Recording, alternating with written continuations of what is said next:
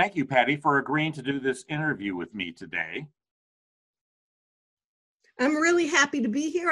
I'm happy to talk to you about what's going on in the learning and development space. Thank you.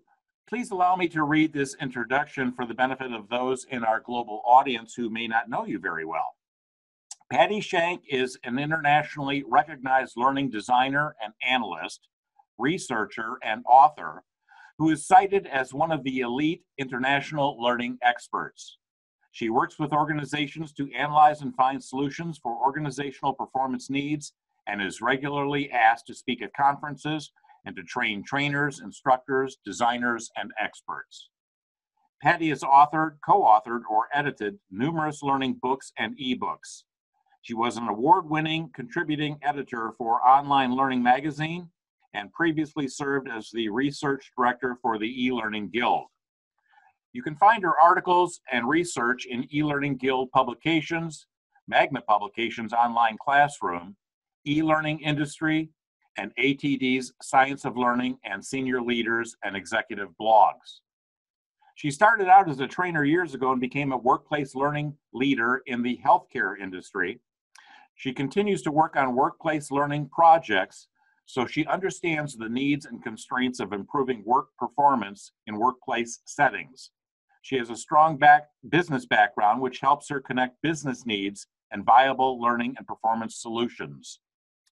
Her PhD trained her to read, do, and apply research. She continues to read and write about research because she is a longtime workplace learning practitioner who cares deeply about good outcomes. And as she says, using the evidence from various sciences, such as learning, educational psychology, usability, human-computer interactions, and others, is the most effective and efficient way to get there. Patti lives in Colorado with her husband and loves to hike, read, cook, and travel. Patti, before we get into our three key questions, can you share with us what you think about the general state of the learning and development profession? Well, I think it's problematic, especially I think what we're going through now with the coronavirus pandemic has pointed out a lot of the problems, but let me just focus on one. And I know that others that you've interviewed feel the same way. Our field has become a content development field, especially around online learning. And content does not necessarily lead to learning. So we've got to focus on what works to improve skills, not on developing content. I'm not saying that content isn't developed, but I'm saying it's not the key issue here. So that's my issue, and my fear is that those who are struggling to get into online learning now are simply worrying about content development, and it's not enough. In fact, it's probably not even the most important piece.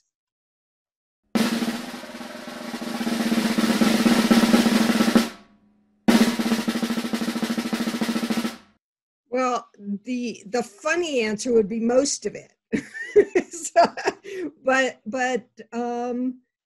Here's what I see what research I see being violated constantly: memory, attention, cognitive load, which are all very, very much related, and multimedia design, just completely violated all the time. And these are not, I get it that the articles themselves, the research articles, are difficult to read, but what they tell us to do is not difficult to apply, which is how I got into this in the first place, because if it's not difficult to apply and the research tells us how to get our best outcomes, then that's what we've got to do.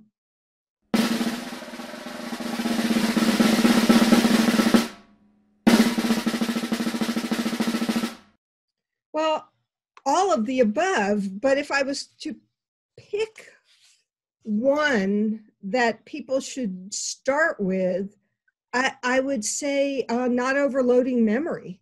And we see that everywhere. Just about everything that's designed is designed to overload memory, from too much content, from a page full of links, which makes people feel like they'll never get through it, from gratuitous images that steal some working memory to try to figure out how it applies. There's so much, and even multimedia design is all about memory. For instance, we give instructions on this page, and then the next page, we ask people to do something. Well, the instructions need to be with the thing that we're asking people to do, because we're asking people to remember what they read on the page before, and we know people can't do that. So that just needs to be, that stuff, that basic memory, attention, cognitive load has to be used right away, because if we don't do that well, then it really doesn't matter what else we do.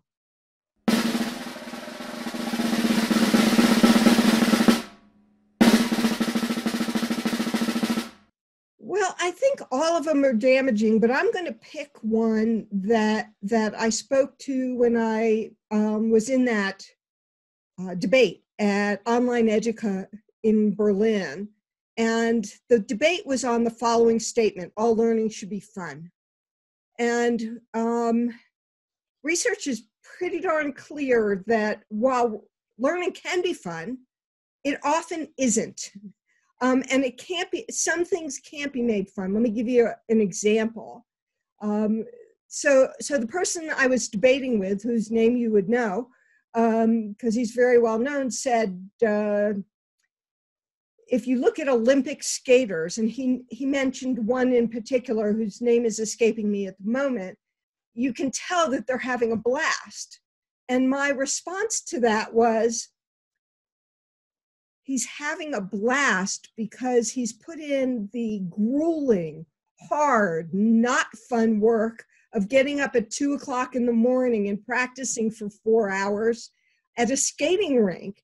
And none of that is fun. And our experts in expertise tell us very clearly that to gain real expertise requires a level of effort and gruelingness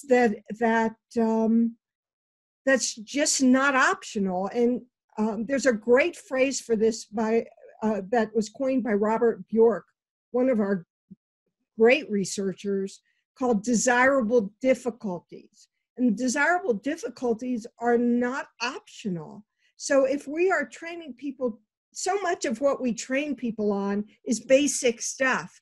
But I would assert that we need to train people to keep building expertise, because expertise makes what we do better, and it makes it less effortful, and it makes it work better for all.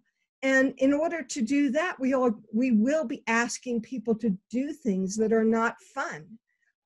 And so that's the one I'm going to pick, the myth that learning should all be fun. It just can't all be fun. Some can, but it can't all be fun.